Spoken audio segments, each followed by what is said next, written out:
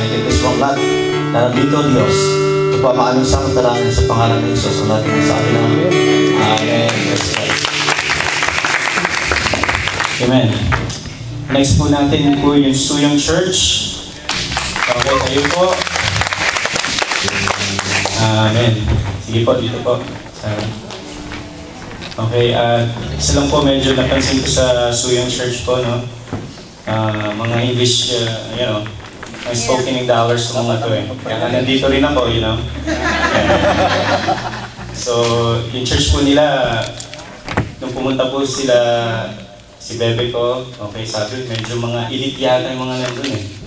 Okay, mga mayayaman. Kaya nang tinignan ko to, parang nagbago isip. Joke lang bro. Joke lang yan bro, ayun, pero alam ko po, iba-iba po tayo. Yung bawat character po ng church, iba-iba. Amen po ba? Amen. May mga ibang mga pagkagamit. Okay? So sila, different, hindi na different, no? But iba yung character po ng kanilang church. At alam ko gagamitin din sila sa mga ganong klase po ng tao. So let's pray for them po. At syempre, pagka ganyan po mga Inglesero, tawagin po natin si Pastor Deo to pray for them. Okay? Please form a circle. Makikisama po ako dito.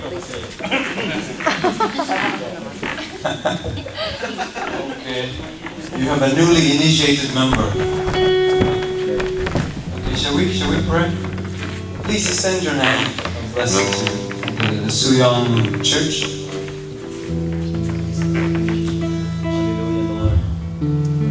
Let us pray. God, we come into your presence. We come through the goodness, through the grace which we have found in Jesus. Father, we thank you because in this camp we have met our brethren from the Suyong Church. We are so pleased because we have come to know that there are many Filipinos who go to that church. And they are growing, and we could see in their faces that they are well. And we know that the church is a good church where they have found spiritual nurture, spiritual growth, where their pastor is looking after their spiritual growth. And Father, we do send out our brethren who have come here. We send them back to the church, we send them back to their companies, to their work, with the fullness of your grace, with your love, with your wisdom, protection. So we ask, Father, that you will put them in the hollow of your hand. You will put your arms around them. And that you will strengthen them more so that they could live good lives in this foreign land. And they would be an instrument of your grace. Bless the people that they meet. Bless their church, Suyong Church. Bless their company, their boss, their companies, their bosses. And Father, we do pray that you will also bless their families back home in the Philippines. Please remember them. Don't forget their needs, Lord. Don't forget, don't miss to provide for their daily needs, Father. And Father, we do thank you that today we have felt happiness and joy because our brethren from Suyong Church have come with us to participate in this camp. And we do pray that we will see them again.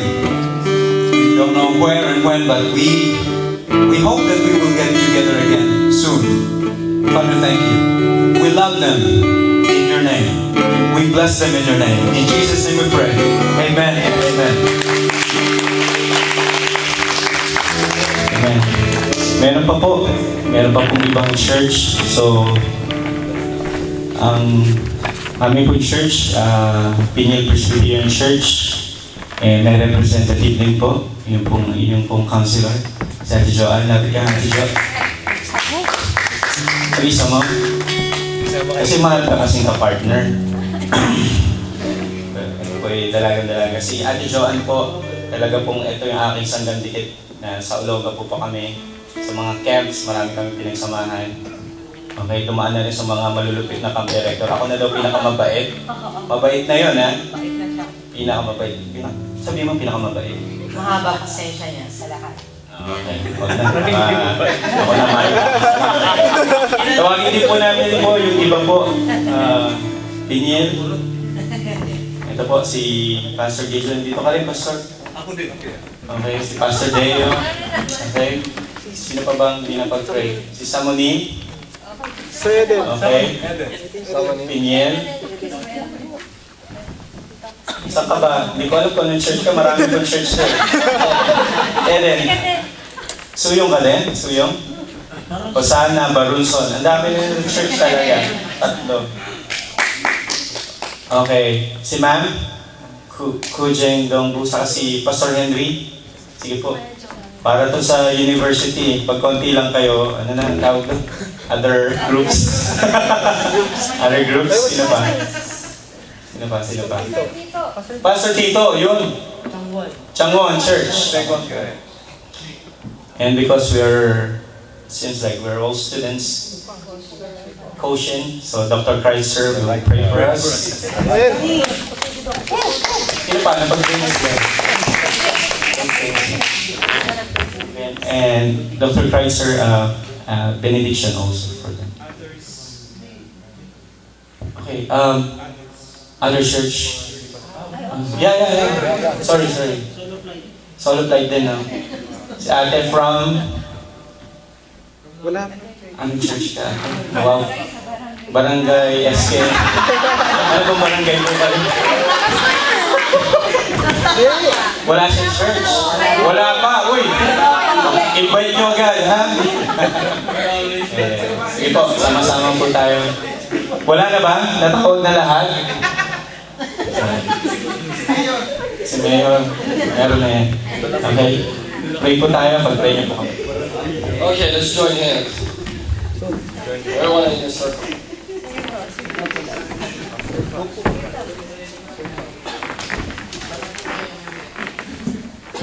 Let's bless each other. Hands bless. Yes. Father God, we come before you.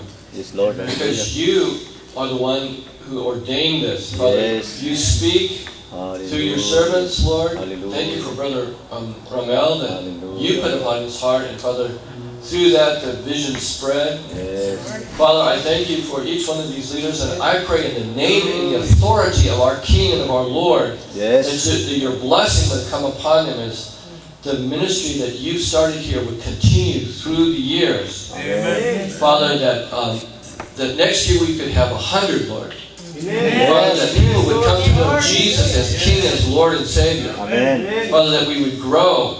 And Father, that the Filipino community here in Busan would be reached. Not just 5%, not just 10%, but Father, 75, 90% Yes. would be followers of King Jesus. Amen. This would be Amen. a center of Hallelujah. sending back to Philippines and to Cambodia, Father, and to other places of the world. As you're sending the Philippine community all throughout the world to work and to Yes, serve you. hallelujah, Father, I pray that this would be a missionary sending area, community, Father, and blessing. And Father, I pray for unity among the churches. Yes, Lord. Yes, Father, I pray that you would raise up the many other churches, Yes, the God. Filipino churches here in Busan, that they would have a vision. And that this camp could be a center of unifying the ministry of King Jesus. And Lord Jesus, thank you for this home away from home in this foreign land. Father, where Tagalog and Cebuano and other languages from the Philippines could be spoken, and our heart language could be spoken too, Father. We could hear the word of God Amen. in the very words of heaven, Lord, that you've given from heaven through your Holy Spirit to create these languages in the hearts of these. And Lord, I pray for each one of the students as they finish up their second and third years, Lord, that you would send them back home with your blessing and with increasing ministries, Father, planting many churches to the glory of the King.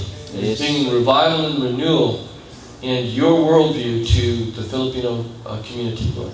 So we bless them in the name of Jesus. Amen. Amen. And we will have a benediction.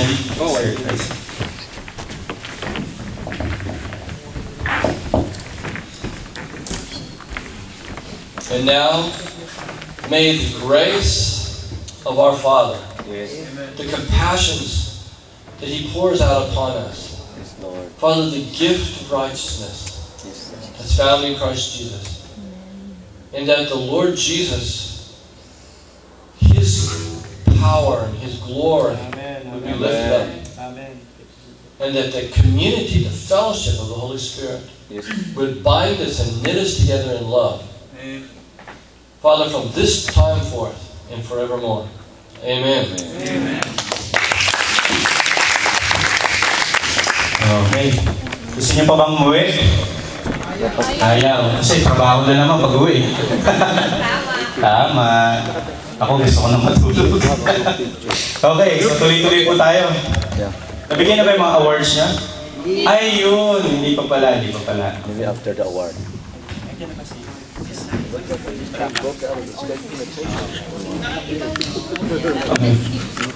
Okay, ihanda po yung ating mga video kasi dadating na po tayo dun sa testimony time.